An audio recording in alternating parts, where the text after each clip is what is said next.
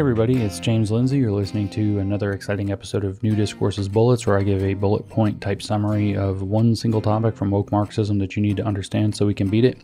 We got to talk about reflexivity. So I don't want to talk about reflexivity like all out reflexivity, but the short version of reflexivity is when everybody has to talk about certain things, and in a certain way, you're in a reflexive environment where if you're not talking about it, it becomes a subject of conversation that you're not talking about it. Why hasn't so-and-so commented on what's so-and-so's take? Why are they so silent? A reflexive environment is one where everybody has to talk about a certain thing. That thing is going to be very polarizing, and there are either going to be one or two right ways to talk about it, usually that are going to be diametrically opposed to one another. And that means it's a dialectical weapon. When George Soros famously shorted the pound sterling in like 92 or whatever, which led to him writing The Alchemy of Finance, where he said that alchemy is not interested in truth like the scientific method. It's interested in operational success. The method, he said, that they used to do the alchemy of finance was reflexivity.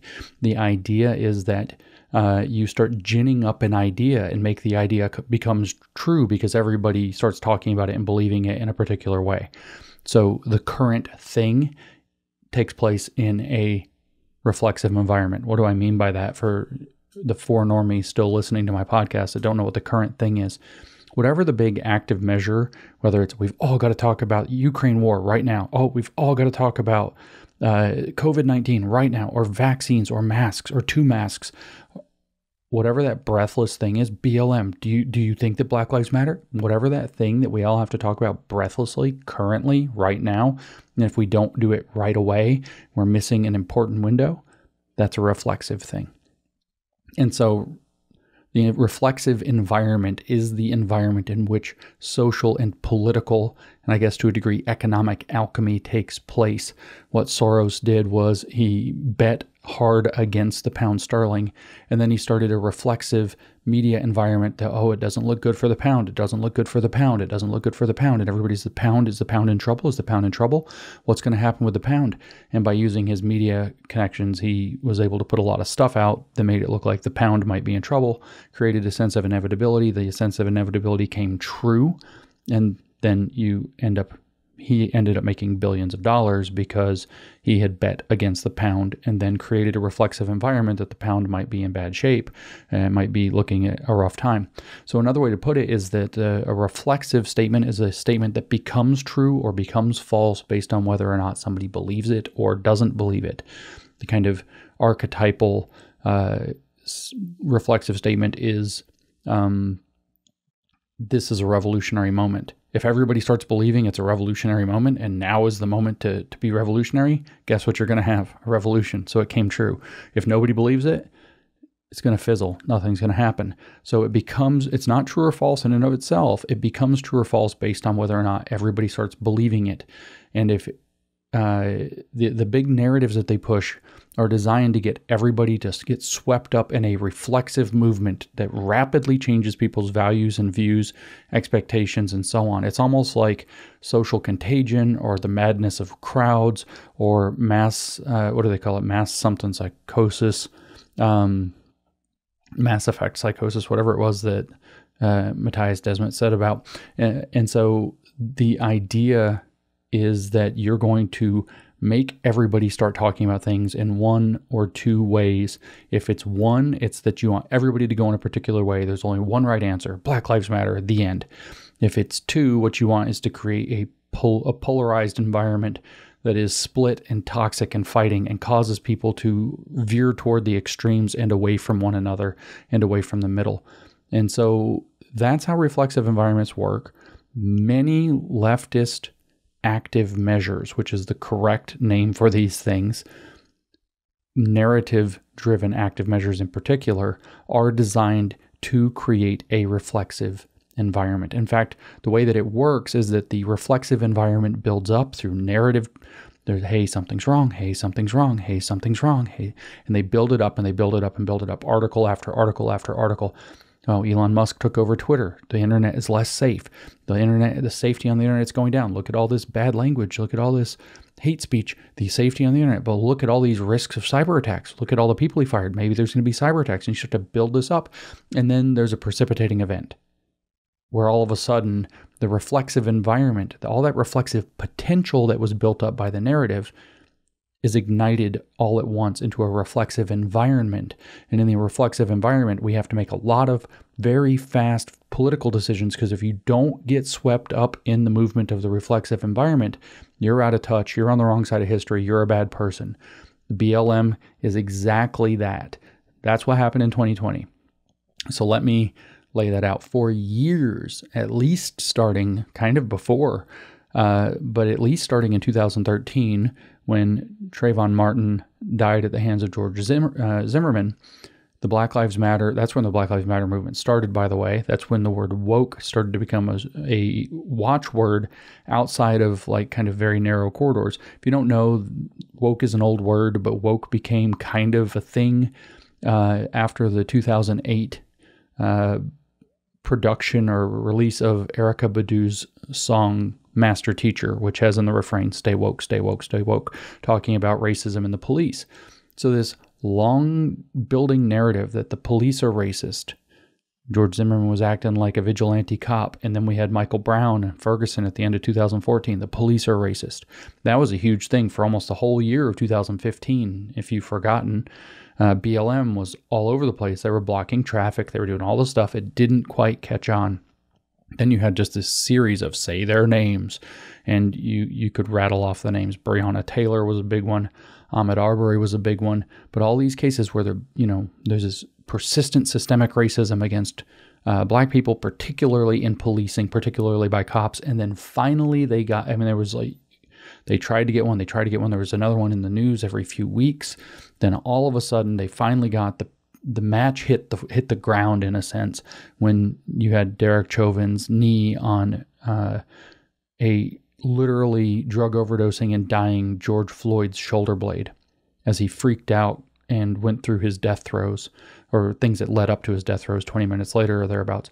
And so the reflexive environment took off. So for years they built up reflexive potential, and then the shoe dropped and the reflexive environment took off, and virtually every institution, every corporation, every university, every school, every state and city, everything put out statements in favor of Black Lives Matter, rapidly changed their policies, adopted huge amounts of DEI, implicit bias, unconscious bias, social responsibility. All these trainings, all these apparatuses, all these bureaucracies just got brought in by the truckload everywhere. Grifter, not just BLM grifting, making 80-something million dollars in what is undoubtedly charitable fraud, but countless billions of dollars sold on the DEI implementation grift. Hundreds of administrators per university, professionals and officers at virtually every major corporation, and so on. The whole tone of everything in society changed for months, actually for a couple of years. It was a super contentious issue. It took a couple of years for the psychological operation parts of that active measure to wear off, and for people to start seeing clearly again, because the reflexive environment around that one was so strong. That's reflexivity. That's what you have to understand, because that's how they really move the ball. They gin up a narrative, wait for a precipitating event or moment. Critical race theory got off the right ground, where they pushed and pushed and pushed. Said there were race problems in the critical legal studies, got invited to the conference, and they got on stage and accused everybody of being racist.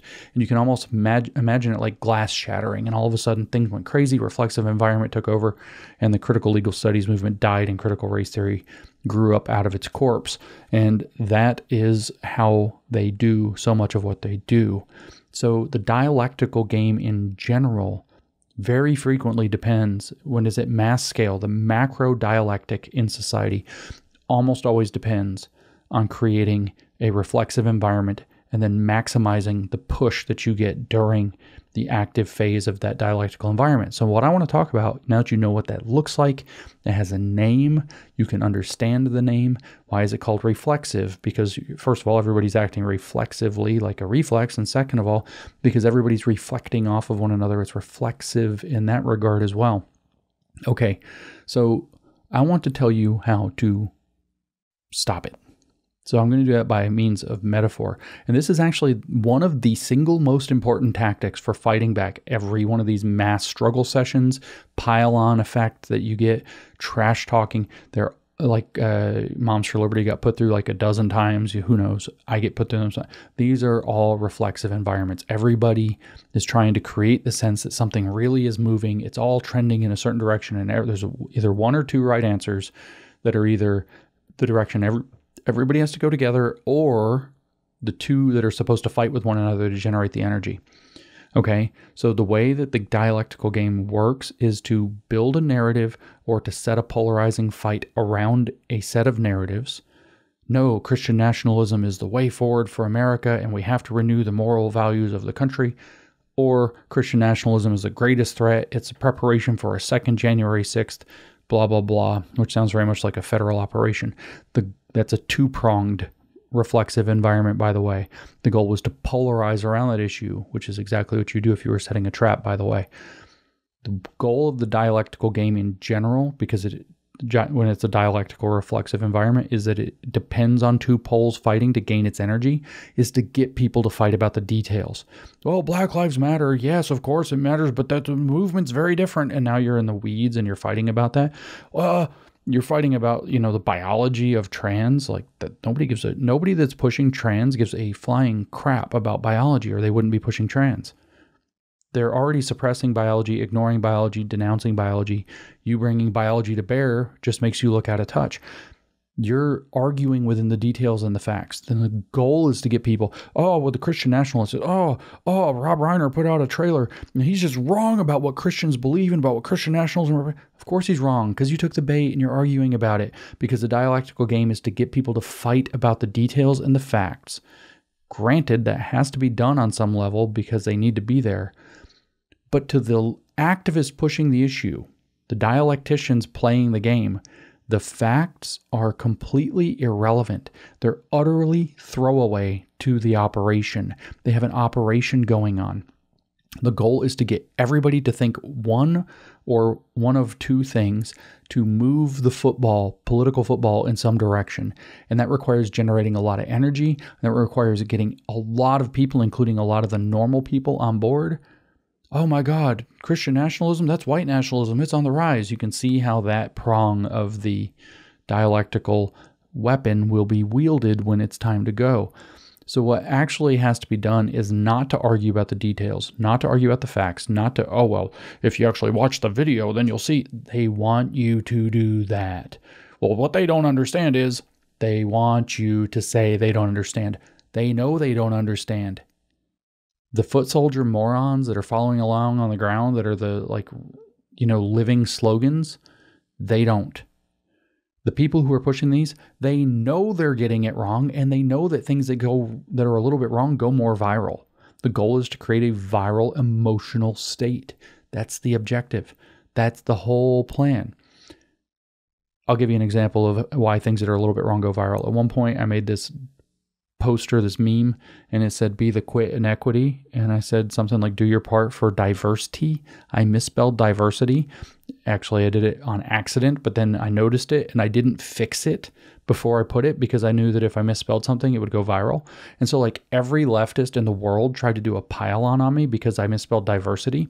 And so they tried to point out that I misspelled diversity, but the be the quit in equity, do your part for diversity or whatever, went mega viral, because every major leftist account got a hold of it and made fun of it because they couldn't leave alone the fact that I had put a misspelling on it. So they know the details are wrong. They want you to argue, what they don't understand is. Community Notes seems to put some cold water on this, but other than that, they want people arguing. They want people fighting. There are chaos agents whose job it is to show up in the mentions and to keep the fight going, or spark the fight, or get the whole thing confused and polarized.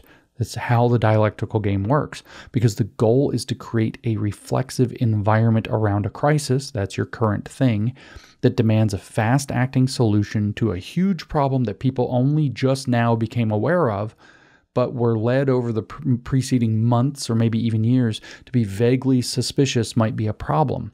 See, they vaguely suspected there's a problem with police racism. They vaguely suspected that there might be an issue with Christian nationalism. They vaguely suspected that there might be, whatever it happens to be. It doesn't even matter. Russian, but Vladimir Putin is a super good guy or super bad guy. They vaguely suspected it might be the case. And then all of a sudden, there's an event. The Ukraine war breaks out. And now we have to take a position on Vladimir Putin and fight with each other and create all this weird energy about it. And lots of opportunities for people to say, oh, well, you're just a Ukraine shill. You're just a Putin shill. And everything gets lost, and they're able to do their politics because everybody sounds crazy and everybody's mad and something has to be done right now. And the people who are controlling these things know exactly what needs to be done, and they're going to take advantage of it. So what actually has to be done with these, rather than fighting about the details, trying to correct people, trying to get into the weeds, don't get into the weeds of a reflexive attack. What you have to do instead is identify that it's a reflexive active measure that has targets. You have to be able to name the targets, what they are, who they are, how it works, what its goals are, and to make a convincing case that it is a targeted operation that's trying to pull people into behaving in a certain way so that it can achieve its goals. And what I want to give you is an analogy for what you do about that, or how you do this. When they are building the reflexive potential, that is, when they are laying the narrative arcs, when they are building the polarization and the tension, when that's happening, the analogy I want you to think of, I want you to picture the country, and I want you to picture it like a big wooden board or something. Maybe it has some pine needles and sticks and leaves and stuff on it, and somebody spraying lighter fluid. That's building reflexive potential. And what they're waiting for is a moment where something will hit a flash, where it'll penetrate even in normie land, like George Floyd dying with Derek Chauvin's knee on his shoulder blade, obviously going through the throes of a horrible death that turns out to have been a drug overdose, but which could have been him not being able to breathe because of that knee on his shoulder blade. When that match hits the lighter fluid, it all blows up. The whole country catches on fire. That's the image. They're spraying lighter fluid. They're spreading lighter fluid. They're spreading tinder. They're spreading flammables. They're spreading explosives, black powder, whatever you want it to be. And they're waiting for the match. And when the match comes, see, we told you, look, there's a huge racism problem under the surface. And blah, blah, blah. You get the idea. The whole point is to build this thing that people are dimly aware of. They're spraying lighter fluid and then it explodes. When you argue the details and the facts and you get into the weeds, what you're actually, in a reflexive, narrative, active measure, what you're actually doing is like you're trying to clean, you see the lighter fluid and you're trying to clean it up with a squeegee. You can't absorb it. You're not wiping it up. You're not actually cleaning it up. You're just moving it around. You're spreading it further. You might get a little bit up, but for the most part, you're spreading it around. You're giving it more even coat. You're getting it everywhere that it wasn't. You're spreading it around like crazy in particular. So that's what you're doing when you're arguing about the details or the facts or the pieces of the reflexive environment's narrative.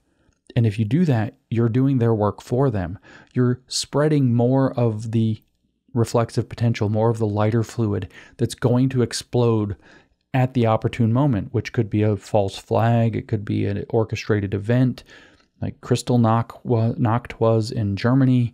It could instead be something completely unpredictable, like the George Floyd incident, that just, you have to seize the moment where it is. You can tell that had to be somewhat unpredictable because they were in this bind between COVID and racial justice all of a sudden. They had to pick which one was more important. And there was this huge conflict that lots of people saw through. So you can tell that they were hoping for a huge incident, obviously, because they were spraying the lighter fluid everywhere.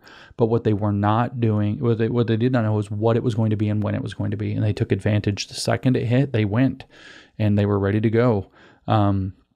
So instead of trying to argue the details in a reflexive active measure, which spreads and therefore builds the overall reflexive potential, and gives it more energy and gives more people more reasons to get involved in the argument. It becomes more of a thing. More people get to deploy more articles. It becomes more interesting. The fact that it's happening gets it trending. Then people are talking about it. Why is everybody talking about this? The story about the story becomes the story, and the story itself is getting embedded in that vague consciousness. What you do instead is you call it out as an operation, because once people realize that they're being manipulated with this, and the goal is to create a reflexive environment where everybody's supposed to panic, freak out, and all go in the same direction all at once, that's like spreading flame retardant all over. What you're sowing is distrust, and the distrust is like baking soda or something that was just to stick in the analogy, that is a huge flame retardant. So when the match drops, maybe you get little sparks here and there, little flare-ups here and there, but you don't get the explosion. That's what you're trying to avoid. You're trying to avoid the explosion of the reflexive potential they built up. So your goal when fighting against dialectical political warfare like this, reflexive environments, is to rob that environment of its reflexive potential before it becomes a reflexive environment. Stephen Coughlin, who's a wonderful thinker in these matters, has this diagram of a plane flying by dropping dialectical bombs. And he says, what happens is you wait till the bomb goes off. That's the reflexive moment coming and everything going crazy. And you run around in the blast zone freaking out about the blast, and everything is getting damaged and everything that's happening. And you're not even paying attention to the plane that is not only flying by, but in the second that you're occupied with the blast zone, it's already launching the next bomb, which is going to land a little further down the road a little bit later. Your goal has to be able to see the plane, to see the trajectory of the bombs that's already dropped, and ideally to be able to shoot down the plane so it can't keep dropping bombs. What that means is you're calling out the operation to steal its reflexive potential away so that it cannot become a reflexive environment that they can use to drive their agendas in a moment of mass psychosis. That's the job. That's the goal. That's reflexivity and how reflexivity works. If you don't understand this concept, it's very difficult to understand any of their crisis-driven political maneuvering, and it's impossible to stop it. So we have to get more disciplined to be able to see that there's an operation, and then we have to be able to do exactly what you have to do anytime you see somebody doing something manipulative. You have to name the whole dynamic. This is the dynamic. It's an operation. Here's the purpose of the operation as an active measure. Here are its targets. Maybe it's Elon Musk. Maybe it's conservative Christians. Whatever it happens to be. Maybe it's the police. Here's what's going to happen. Here's how they're going to maneuver it. Here's the freedoms, the liberties, the things that we depend on in a society that they're going to try to take away as a result. And here's the panic it's going to induce. And they need you to argue about this and to panic about it. And if you can spread enough of that flame retardant, you can steal the reflexive potential and stop the reflexive environment and break their operation. That's what this is about.